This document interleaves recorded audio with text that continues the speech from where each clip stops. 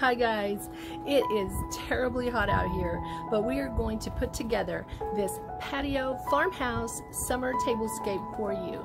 It is light and airy. It has the purples of the lavender and the bluebonnets that I so love. Grab yourself a cup of coffee or tea or a fruity drink and join me in putting together this tablescape.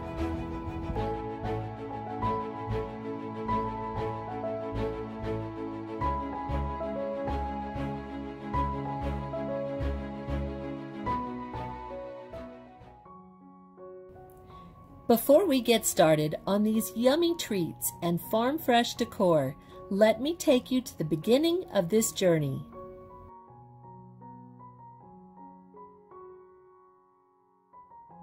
I purchased these sturdy metal chairs at Goodwill last summer for only $5 each.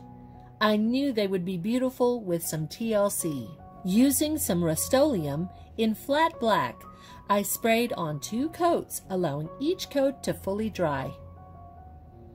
I'm not the best spray can sprayer, and I should have used my attachment to help spray, but I didn't remember that, and so my fingers and my hand hurt for like 2 days. My advice? Use a spray attachment. I've had this table for many years, and you can see the wear it has. There are stains and rusted patches, but my worry is that I can't really paint these bars that are on the underside of the table. They will be visible because of the glass, but I'm more worried about the overall appearance, and I'd prefer black over the existing color. So I've started taping the glass off with the tape and paper bags.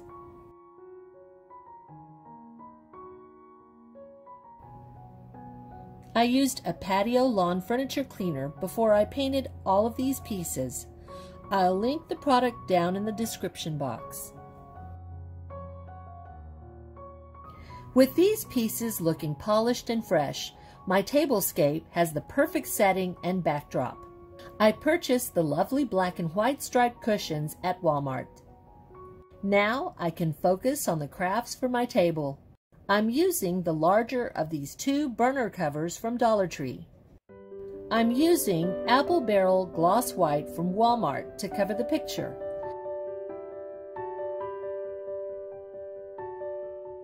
I'll paint 2 coats and it doesn't fully cover the picture, but it's fine because this will be used face down. I just didn't want the picture to be very easily seen.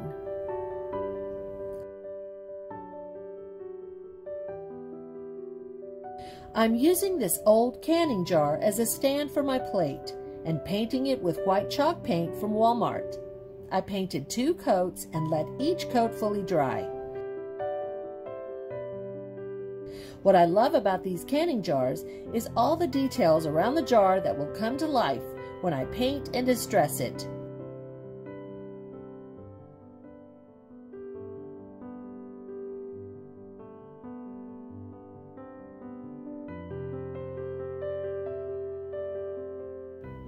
Using medium grit sandpaper from Dollar Tree, I'm lightly sanding over all the raised details.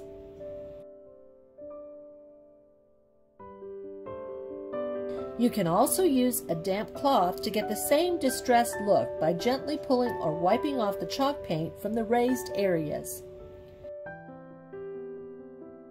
Now I'm using E6000 glue to the jar lid. It was a little dried out, but I'm also using hot glue, and the 2 held the plate to the jar well. If the food or items make the plate top heavy, I can unscrew the jar off and fill the jar with decorative rock from Dollar Tree to make it more stable. I want to add another rustic touch by using some jute twine. Using my hot glue gun, I place the twine just below the top ridge and follow all the way around, just dabbing glue every few inches.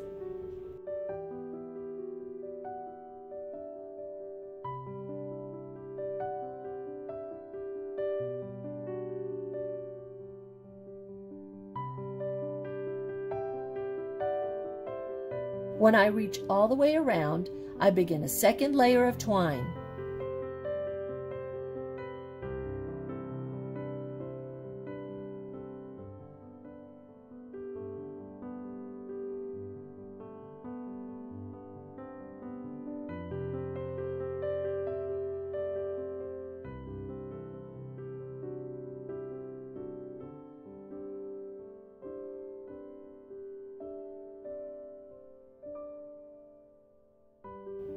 As I reach the beginning of the second line, I trim the twine and place one last dab of hot glue. This sweet rustic plate stand complements this farmhouse tablescape. I will need some charming and rustic napkin holders to dress my place settings. I will use this paper towel core and this burlap with lace trim ribbon from Dollar Tree. I measure the width of the ribbon to mark the paper towel core.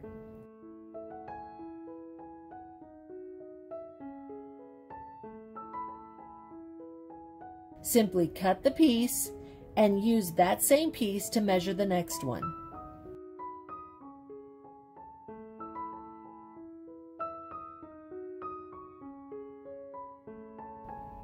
Now I can glue the ribbon onto the ring that I've cut.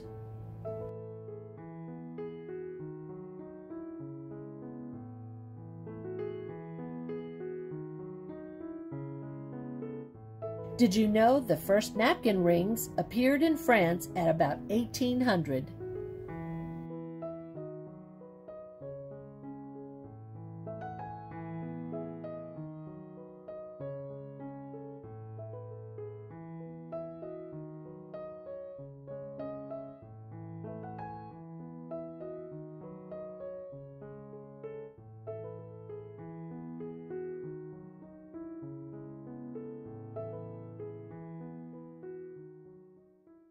One of the things that I have to tell you is that being a Texas girl, I love my bluebonnets, and I love lavender and anything purple or blue. So combine that with the white and you've got this beautiful French country feel.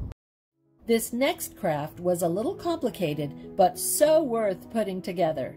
I used 2 gold chargers from Dollar Tree that I already had, and I painted them with my homemade off-white chalk paint.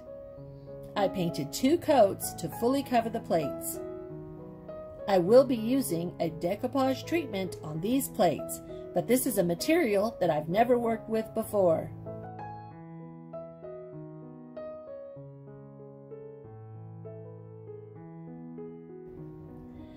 I purchased this beautiful Bluebonnets plastic tablecloth on clearance at H-E-B. I will only be using this bluebonnet pattern.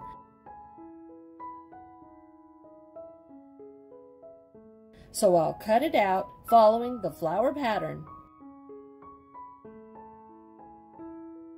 and trimming the dark blue away.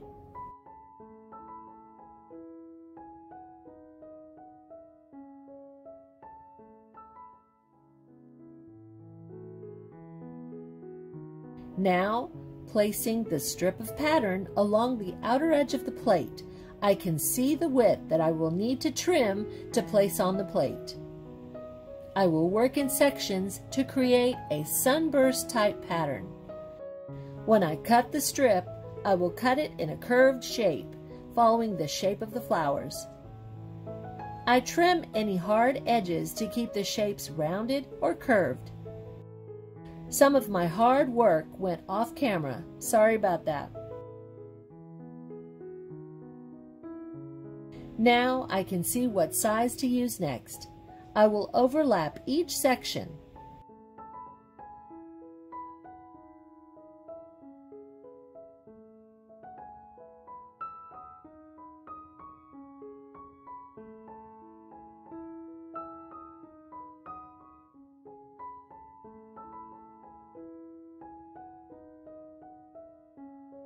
Not all pieces will be the exact same size.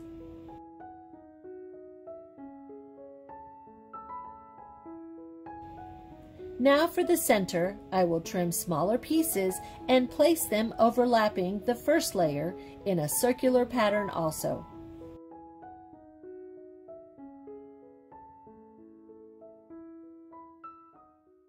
With my pattern laid out, I can decoupage them onto the plate using Mod Podge. Follow the pattern exactly as you placed it when cutting.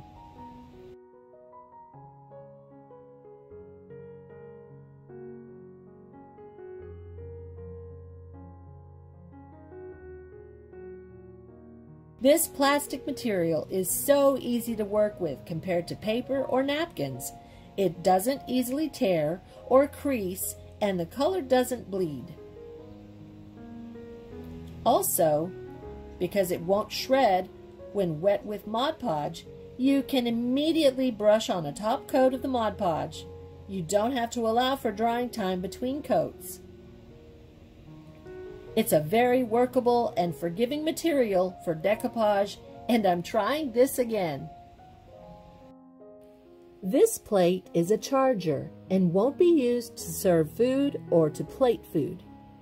My dinner plates will sit on the top of these chargers. You don't want to place any food items on a decoupaged item. The dinner plates, bowls, and margarita glasses I use for my place settings are from Dollar Tree.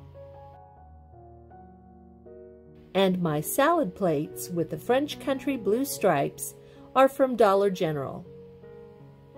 You can mix and match all your dinnerware as long as you have a theme and color scheme in mind.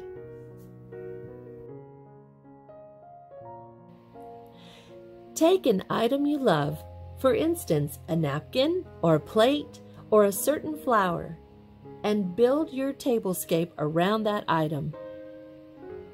I drew my inspiration from the flowers I chose. With the different hues of purple and blue, I looked around my home and chose items that would complement these colors. I decided to stay with a simple color palette and place setting because I wanted a soft and clean look.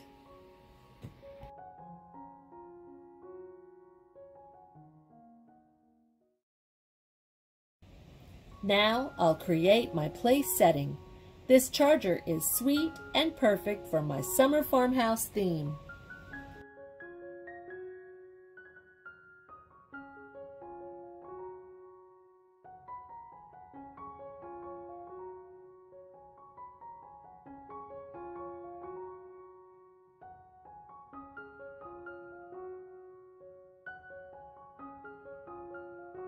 To complete my place setting, I've created holders for place cards.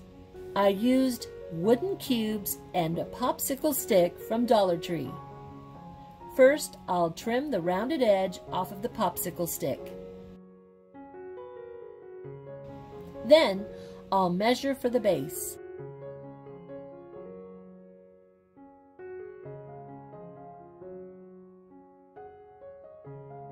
Glue 2 cubes together.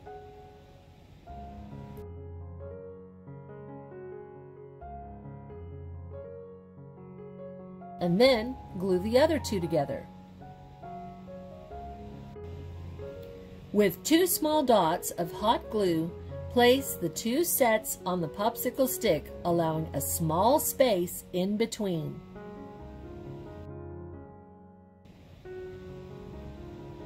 Then I paint top and all sides with my off-white paint.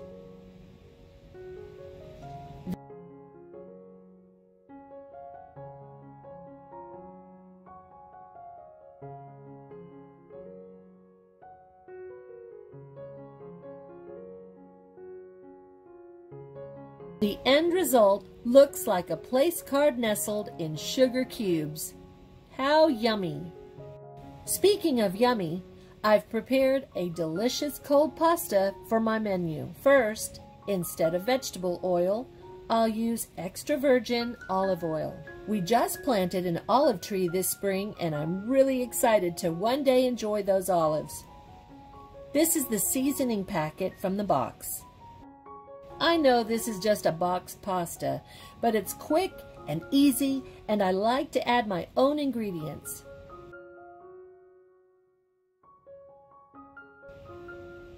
Now I'll wait for the pasta to finish so I can rinse and drain.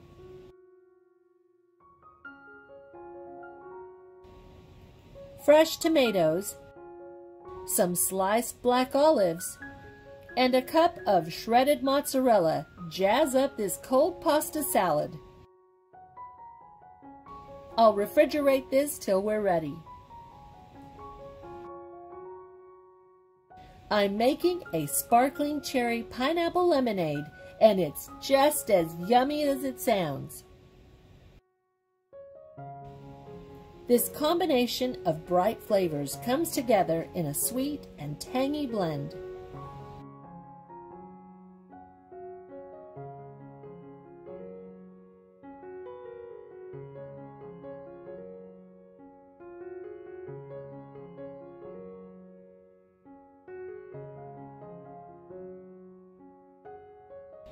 Pineapple is one of my favorite flavors, and I wanted to really bring it out by adding some freshly cubed pineapple. Fruity fresh drinks on a warm summer day are refreshing and delightful.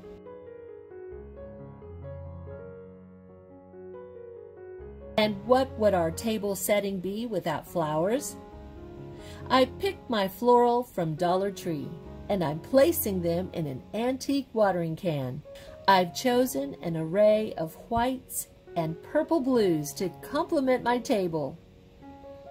I love these cascading beauties that will add drama to my arrangement.